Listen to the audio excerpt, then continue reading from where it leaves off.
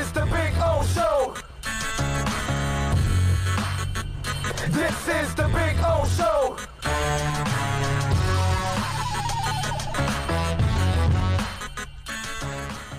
All right, we told you that Matt Shodel from Canessport would be kind enough to join us. Go to the website, Canessport.com. You can follow Matt on Twitter at Canessport. Matt, how you doing, my friend?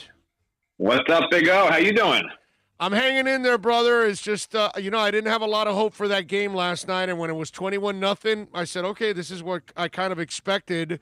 But what I didn't expect, and to the kids' credit, those guys fought back, and, man, N'Kosi Perry played the best game we've ever seen him play in a UM uniform. Yeah, I mean, Rhett Lashley deserves a lot of credit for what he's done with the offense. He's sort of minimized some of the offensive line issues with his scheme, and then De'Ara King having good mobility. And, I think it was really interesting that when N'Kosi came in, you could really see the difference in the offense then, right? Because when it's a different quarterback and a new system, it's not like comparing apples to apples, right? When you saw how N'Kosi Perry operated in that different system, I mean, he looked really good. And I don't think it's because he's that much of a different quarterback than previously, So I really think that speaks volumes to Rhett Lashley, just the fact this guy who, I can't imagine. I mean, look, everyone says, oh, yeah, he prepared like he's starting. I mean, everyone says that, but nobody really does it for the most part. So, I mean, the fact he could just jump in there and play like that and make some of those throws and, just some of the stuff that just came wide open for him on some of the short throws, it was really impressive. Yeah, no, and listen, if they hang on to those drops, we're talking about a win and monster stats for that kid. Yeah, well, that's the problem with this team. It's just like it just seems like whatever can go wrong does go wrong. Like it's really a mystery. I mean, how does a team? It's almost like a microcosm of the season. Like, how does a team that looked that bad against Clemson and North Carolina and the first quarter of this game, then all of a sudden look as good the next two quarters as they did against Duke? And then in the final quarter, it was like a little bit of everything. It was like the season all in one game. It was like really weird to me. I still am processing the game itself because I can't remember as weird a game as this was, where a Miami team looked that unprepared and then all of a sudden looked that good. And then all of a sudden, like in the last couple of drives, couldn't do anything when it was moving the ball so well on offense. It was like I wrote that it was like a schizophrenic game. It was really weird to watch from a Miami perspective because there was no consistency, really on either side of the ball. The offense looked great at times and looked terrible at times. The defense looked terrible at the start, then looked really good, and then not so good again in the fourth quarter. Like, it was just weird, man. Yeah, and, well, when you talk about a lack of consistency for the team, let me go with a lack of consistency for fans, for former players, for some media members, because the criticism of this team also drives me crazy. Because, well, the funniest, But let me run this by you. Everybody wants Blake Baker fired, okay? And they make it sound like Blake Baker is the only problem on this team. And then I'm just trying to be fair here. I'm not saying he's doing a great job either, but do I blame him that they have no linebackers? Do I blame him that his best defensive end opted out and then his second and third best ones dropped out for the bowl game? Do I blame him that Mike Rump and company can't come up with a decent secondary? On the flip side, do I blame the offensive coordinator, Rhett Lashley, for the 6 drops? Do I blame him for the guard missing, on a penalty that negated a touchdown? Do I blame him for the N'Kosi Perry fumble? My problem is I think we're kind of crazy and inconsistent about all of this.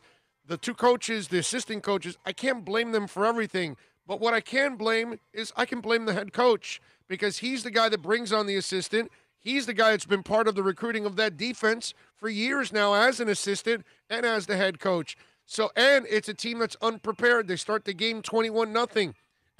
I got to point at the guy at the top instead of picking and choosing, oh, no, this is all on Blake Baker. Everything cannot be on Blake Baker. I just find that to be almost a lazy take, my brother. You tell me. I mean, look, every Miami fan, when something goes wrong, wants to fire all the coaches. I mean, it's never, look, the biggest problem I think Miami's had, honestly, aside from obviously not getting the players at the level they need, is having consistency with the coaching period. Like, you can't, if you look at some of the really good programs, they tend to have a coach that's around for a little while that really can build up his own recruiting classes and sort of make some statements on his own. You know, when you look at the Clemsons, when Florida State was really, really good, you know, even when Ohio State was really good, they had consistency in the coaches and the assistant coaches. And like Miami just hasn't had that. They keep having turnover. And a big part of that is that Miami fans are not patient and they don't want to be patient. And maybe they shouldn't be patient. But the truth is, until you get that consistency with coaching and the players sort of know what to expect year in and year out, and where that freshman is now a senior in the same system and has seen it for 3 or 4 years and doesn't have a new position coach every 2 or 3 years and doesn't have a new coordinator every 2 or 3 years and doesn't have a new head coach every 3 or 4 years, like, you can't expect a team to be great like that. And everybody wants a quick fix. Like, look at Jim Harbaugh, right? He comes in and everyone's like, oh, my Lord, he's an amazing coach in year one, right? Yeah. Well, it turns out maybe he wasn't so amazing, right? And you got to remember, these first 2 or 3 years that a coach comes in, and maybe not in Manny Diaz's case, but in most cases, they're coaching a different coach's player. So obviously Manny was a defense coordinator. It's a little bit different.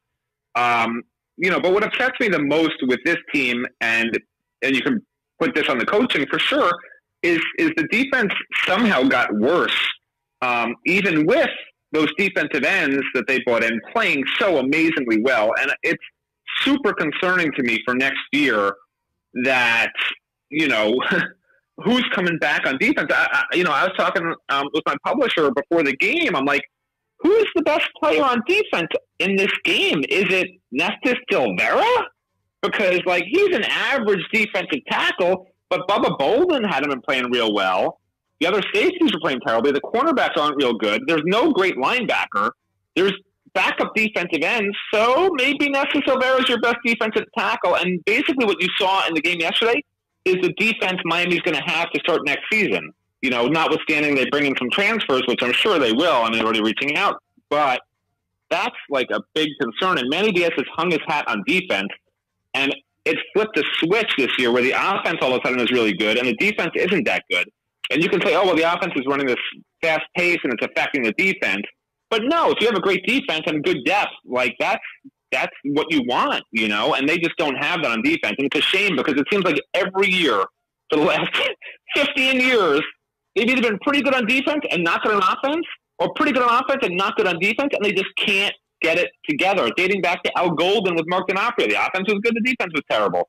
And you can go through, you know, Mark Richt, you know, the opposite. Like, it just never comes together. And it just seems like you just took last year's defense and put it with this year's offense.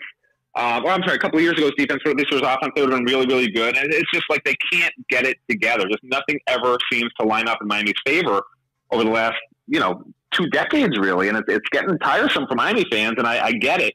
But back to your point, is it the coaching? I mean, I think it's the coaching and the players. Like, everybody takes a role in it. And yeah, you're right. It shouldn't just be fire Blake Baker. That's not going to fix a heck of a lot. Bringing in a great defense coordinator might help. But again, it's probably with a new system, right? And Manny Diaz loves the system that he runs, and that's why he brought in Blake Baker. So I don't think you're going to see Manny Diaz bringing in anybody who's going to run anything different. He thinks his system's going to work. You know, I think it's not going to work if you don't have the right players, so we'll see. Yeah, no, I'm with you there. Now, we're talking with Matt Shodel, of course, from Canessport. Go to the website, canesport.com. Follow him on Twitter at Canesport. And Matt, obviously, we all were sick to our stomach watching D'Eriq King, you know, suffer the knee injury. And I was actually saying yesterday and the day before, I don't believe he made the right decision for himself to come back. Because he's an athlete more than he is a quarterback, and an athlete needs his knee. Why come back and risk injury? And look now. Now he gets the injury. Now he has to come back. He has no choice. But what does he come back to, Matt? Because if Nkosi stays and doesn't transfer, he's probably your starter. And I know Alex is not going to be ready early on, but by midway through the season, if Nkosi and Van Dyke aren't doing well, by that time, you'll get Garcia in there, and then what are you going to do? Are you going to bring in King towards the end when it's really a wasted season for him, or are you going to build for the future with your other guys?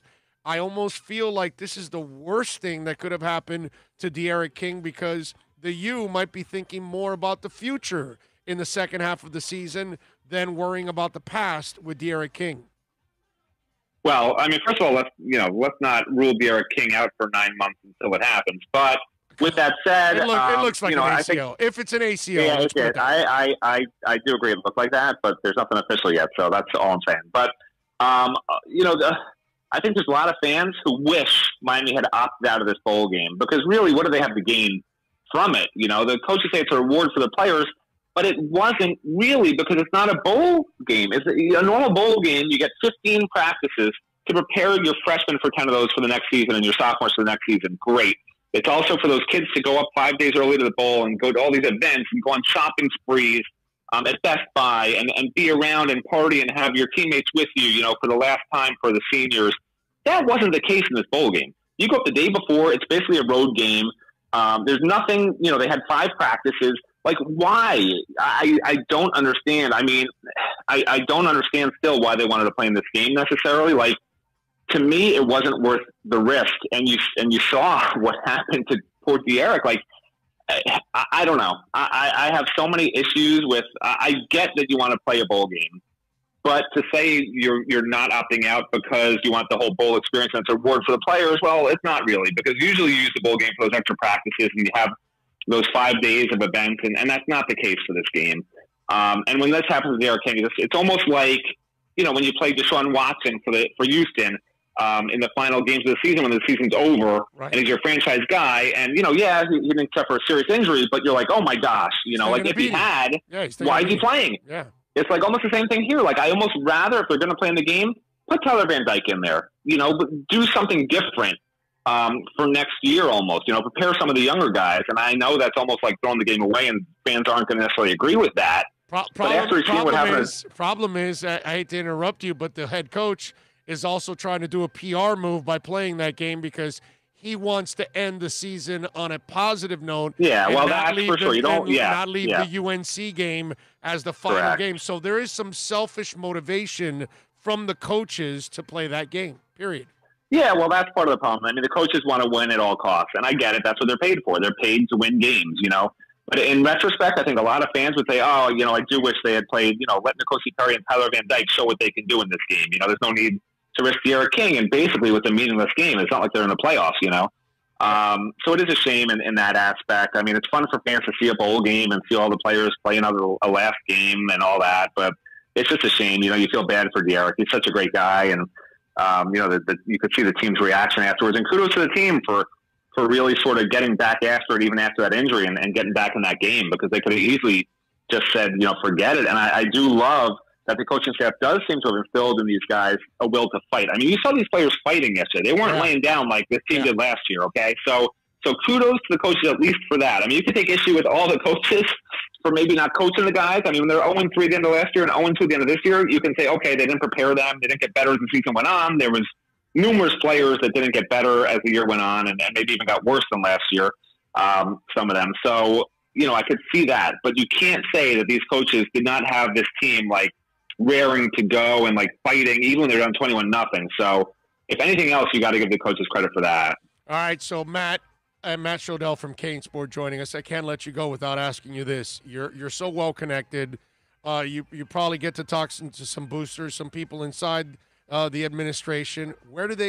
I know Manny can't get fired. I understand that he's not going anywhere this year. They're probably stuck with him at least 2 more years financially when they can make a move, if they want to make a move by then. So I know they're going to keep him and all of that, but what is the thought process inside? What are the boosters talking about? Because there is no way most people can be convinced that Manny's the right guy after these last 2 years. I wanted Manny as much as anybody else, but you got to admit, when you're wrong, you're wrong. And right now I think I'm dead wrong about this guy. I don't think he's ever going to lift the program, but I know that they can't fire him. So what's the thought process in there? Are people still holding out hope? Do you have people that are kind of like I am, like, okay, this isn't the guy? What are you hearing from inside? Well, you have to remember, Blake James, the athletic director, this is his guy. Like, he went out on a limb. So you're basically, like, there has to be a tipping point for the boosters with the president, because Blake James is not going to do anything to Manny. Manny's his guy. Whatever Manny needs, Blake James is going to do to make sure that Manny can hopefully be successful. So there's nothing going to happen in the next year. And in all honesty, Manny Diaz did a great job of turning around the fan sentiment last offseason. I mean, he really look. This is the thing he does really, really well, and maybe it's because his dad's a politician. Hype. But he follows social media so closely, and he does what the fans want. He makes the move. Ed Reed, bringing in transfers. You know, he does pay attention to fans, whereas Mark Richt just could care less. Al Golden could care less. They do what they think is best, and they don't really do the public relations game. So I think over the next few months, you're going to see Manny make some more moves that are going to make fans, you know, sort of mollified again, and then they go into next year with a lot of high hopes again.